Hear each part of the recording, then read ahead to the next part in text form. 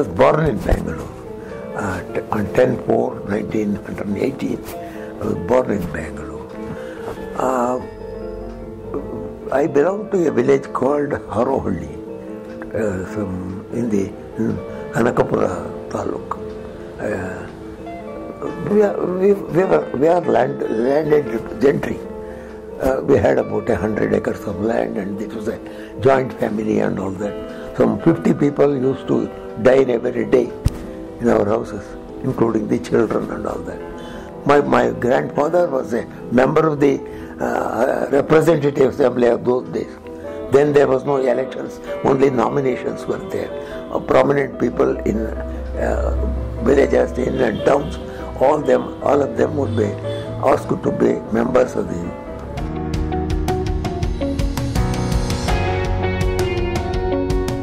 ನಾನು ವಿದ್ಯಾರ್ಥಿಯಾಗಿದ್ದಾಗ ಗಾಂಧಿಯವರ my early life ನನಗೆ ನಾಡಿ ಟೈಲ್ಸ್ ಟೆಕ್ಸ್ಟ್ ಬುಕ್ ಆಗಿತ್ತು. ಅದರಲ್ಲಿ ಒಂದು ಮಾತು ಬಂದಿತ್ತು. ಒಬ್ಬ ಸಾಮಾಜಿಕ ಕಾರ್ಯಕರ್ತ ಅವನು he should hug voluntary poverty ಅಂತಕ್ಕಂಥ ಮಾತಿತ್ತು. Somehow it caught my imagination, but I could not understand the significance of that. But it remained in my mind. But ನಾನು ಮುಂದೆ ಸಾರ್ವಜನಿಕ ಜೀವನದಲ್ಲಿ ತೊಡಗಿದಾಗ ನನಗೆ ಅದು ತುಂಬ ಹ್ಯಾಂಡಿಯಾಗಿ ಬಂತು. ನಾನು ಸಾರ್ವಜನಿಕ ಜೀವನದಲ್ಲಿರಬೇಕಾದ್ರೆ ನಾನು ಕಂಡವರ ಕೈಗೆ ಒಡ್ಡಬಾರದು. I should have an independent life of my own. My income should be there. I should not depend upon any other's mercy. I should be, in that case, I will be quite free and frank in my views in talking. Therefore, I decided to hug poverty voluntarily.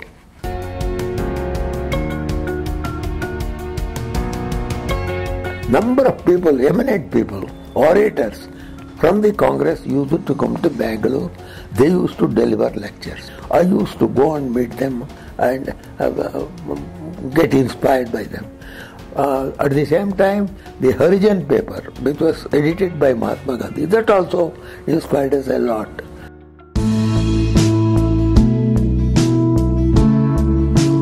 ಮೂವತ್ತೆಂಟನೇ ಇಸ್ವಿನಲ್ಲಿ ನಮ್ಮ KF Nariman ಇಲ್ಲಿ ಬಂದಿದ್ದರು. KF Nariman was the president of the Bombay Congress Committee. He was also the mayor of Bombay.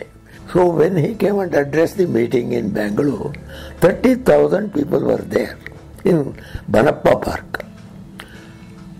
He was talking about the politics when one Mr. Basappa, an inspector of police, he came and said, "You have arrested you," and dragged him from the pedestal and took him to the car. So people were annoyed. So the police began beating the crowd, and there was a regular fight between the people and the police. So that enraged us. You see, he has unnecessarily humiliated a big personality like Nariman. So I was in the intermediate college at that time. So we decided to close down the college for the day in protest against this high-handedness of the police. The superintendent of the college, he informed the police. The police came with canes. They began beating us. And that is the first experience of lathi charge, so far as I am concerned.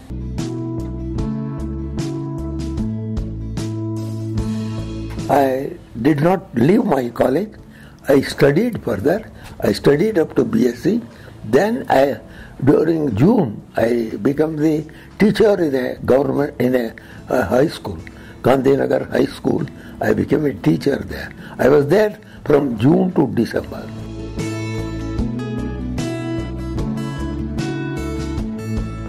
In August, this Quit India movement started, and all our leaders had been arrested.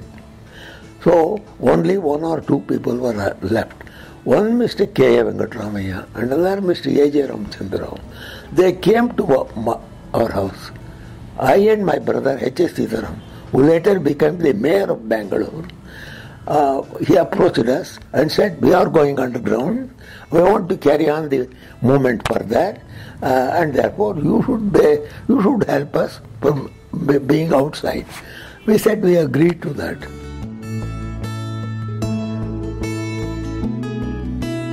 '42 movements began with, in Mysore state, it began with student strike. The students struck work in all the colleges, schools, all the colleges and schools were closed, and students played a very important part for 3 months. Then the movement died down. At that time, we want to take up laborers to our confidence and start a movement. And then we called all the workers of the leaders of the workers of the 3 mills, Bini Mill, Raja Mill and Minerva Mill. It consisted of 8,000 people.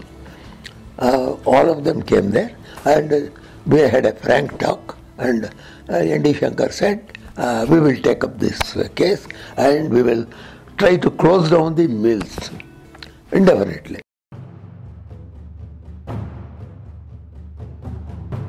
I was also supplying time bombs to several workers in the other districts. When I gave one such to one person in Tumkur, he was caught red-handed and he was beaten and he was brought to Bengaluru. And they searched my house. They came, because that fellow had told that I had given the whole thing. Therefore, I was taken to the police station.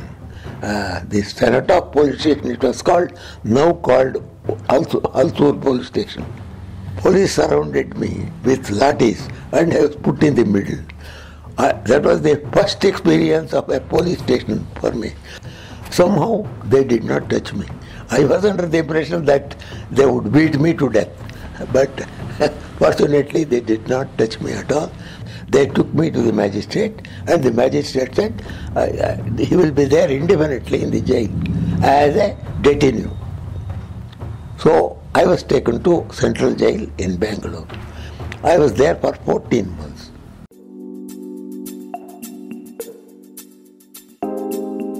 So for us, we people, we youngsters, who had no responsibility of the family and all that, it was a very joyful day for us.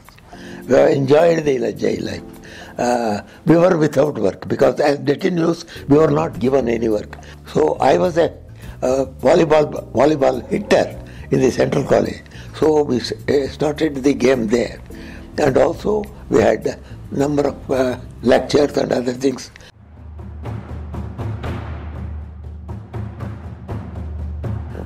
One mistake by Jawaharlal Nehru, he is responsible for Kashmir issue. When General Thimmaiya said, give me half an hour time.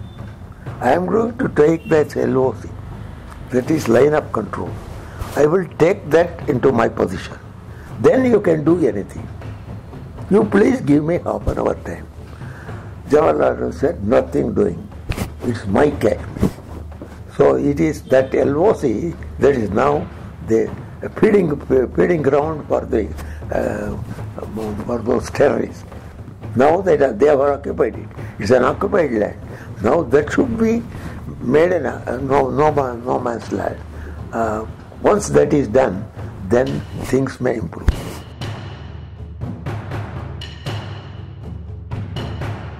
No, as a matter of fact, I was a congressman myself. I was a very active congressman those days. But when Indira Gandhi came in, and she brought a split in the Congress, I got disillusioned. And from that day onwards, I have severed my connections with them. I am in the Sarvodaya movement for a long. With Vinoba, I have worked with Vinoba. I worked with Jai Prakash during the emergency. During the emergency, I wrote a letter to Indira Gandhi saying that you are ruling in the name of democracy, but you are acting like a dictator.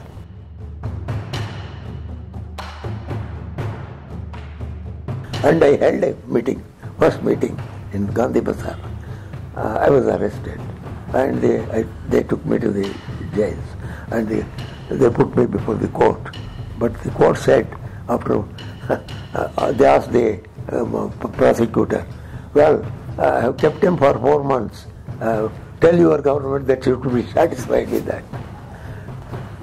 He is not an enemy of India. Therefore, and he has not waged a war against the government. He has only criticized his Prime Minister. He has every right to criticize the Prime Minister because as a citizen he has every right to do that. So he said, I will keep him for 7 more days. You just tell me whether there are any other clauses by which I can punish him. Immediately after about 4 months I was released from the jail.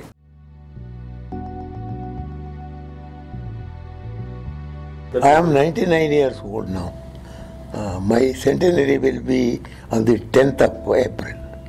But with all that, I feel, as a freedom fighter, it's my duty to see that the youth in the country are well aware of what the freedom means, how much it costs, and what their responsibility is. From that point of view, I am trying to be with them. Any moment that they start, they go. But now, at the age of 98, I realize that I should hereafter think of only changing the society. Only such things should be taken up. So one such thing was at Mandur, where all our municipal waste, all that were being dumped in there. For 7 years they have dumped in at the rate of 300 tons a day. So they were hillocks for them. I got annoyed. I just stopped there. I called those in the villagers. I told them, how are you tolerating all this?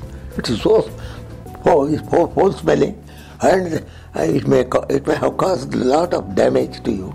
However, yes sir, everything has happened. The water has percolated into the wells and all that, and therefore they are contaminated. Yeah, there are 2 or 3 people have died of heart trouble or lungs trouble or like that. Therefore, we are helpless, sir. I thought I was the sinner. It is my dirt. It is my. This is going to those places.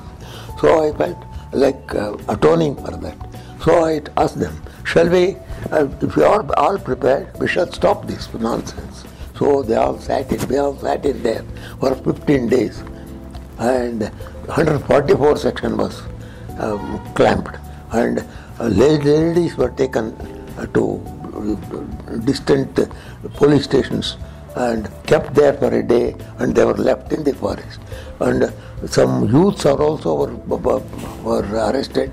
They were taken to some other police station, and they also left them in the forest at the midnight. So they all came back, and we continued the fight. Then 144 section was. We went to Krishnarajapuram, began stopping the trucks from coming from there itself. No 144 was there. Therefore, we did that. So after 15 days, the chief minister called us. Then we told him that we believe only you and not the corporation or anything of that sort. Tell us when you are going to stop this nonsense. So he said within 1 month it is going to be stopped. Then we said we take it as a gospel with truth, and therefore we will wait till for a month. Within 15 days he stopped the whole thing.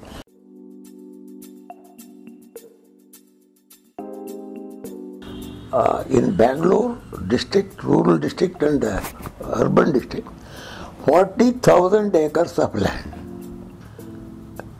were given to individuals, 1 or 2 acres each like that, by 6 special deputy commissioners who were appointed by the then BJP government. 6 of them. So they had distributed their lands. And there was a court order. The court order said, what is this people? What business, what power have you to give them the powers of a deputy commissioner? The revenue secretary was called. He was told, well, your people are doing this. And do you stop it or not? He said, hereafter it will be stopped and we will issue a notice. Later on, for 2 years, they continued to distribute the land. And I put a case in the High Court. And the High Court said, is there government? The government promises that they are not going to dump it, to allow these deputy commissioners to distribute the land, but at the same time this is going on. Is there a government? That's what they asked. We took up the cause and we fought for 39 days. There was a regular protest for 39 days, and ultimately the government yielded. So eight government orders had to be passed in regard to this. So for every one of them we had to fight and have protest meetings. Legislature, they had passed a resolution that there should a special court to inquire into these cases. Then the special court also started. It is there in Kaveri Bhavan. It is now working. So they are now about 20 to 30% of lands have been taken back. 40,000 acres means in Bengaluru it is 40,000 crores. 40,000 crores of rupees have been saved to the government.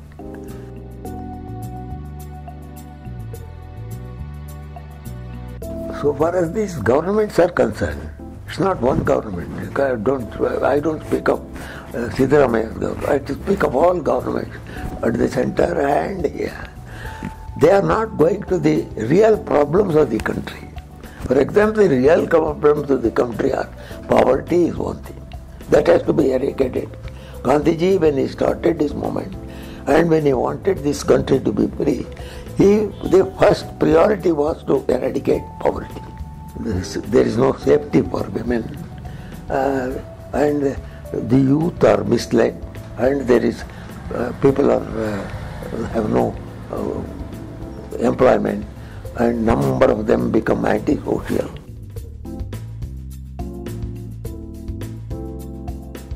All this is gimmick. It's only for it's all for elections. This will not be continued by any other government. Instead of giving them doles like that, they could as well give them lands, give them machines, give them training in machines, give them some capital, and ask them to stand on their own legs. That is the way to solve poverty, and this is not going to solve the poverty. Means of production should be in the hands of those who are going to work.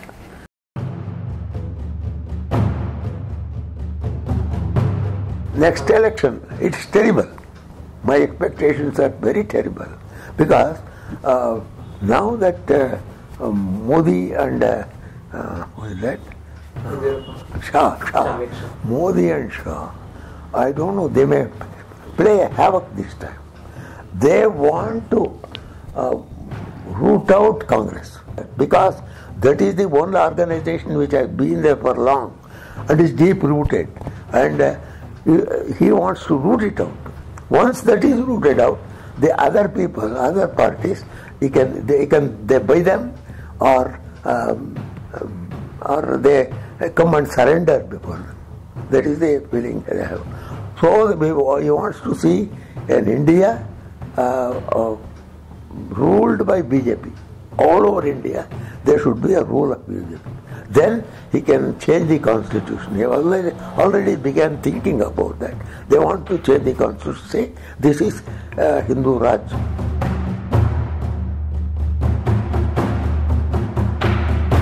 Unless all the other forces who are for democracy, if all the other forces, all the other political parties should join together and give a fight then only there is a possibility of the survival of democracy. Otherwise, I don't know whether he is going to be a Hitler or he is ruling in the name of people. I am not aware.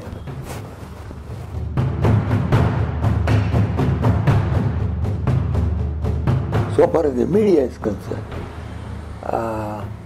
it has to have some sort of a regulation.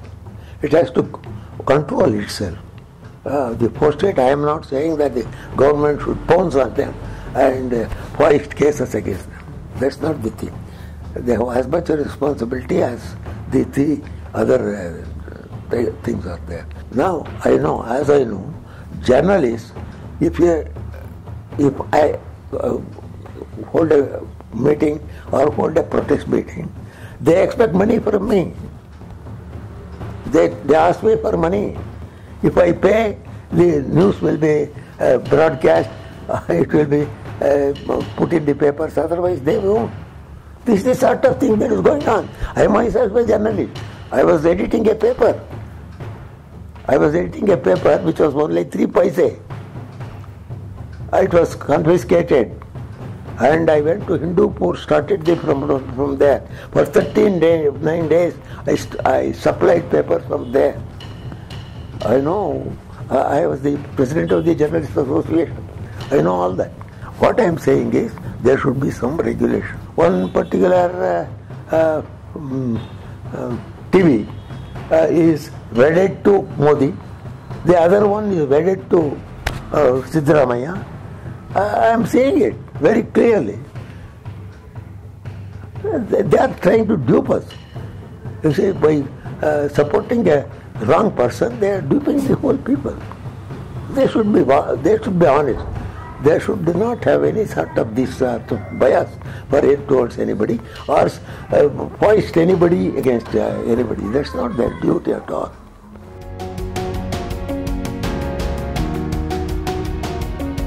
The new generation have no guidance at all. There is no leader to guide them. So they are in a very puzzled state of mind. So they should study the situation themselves. They should also understand that democracy is to be survived, it is to be sustained, and every one of them be vigilant.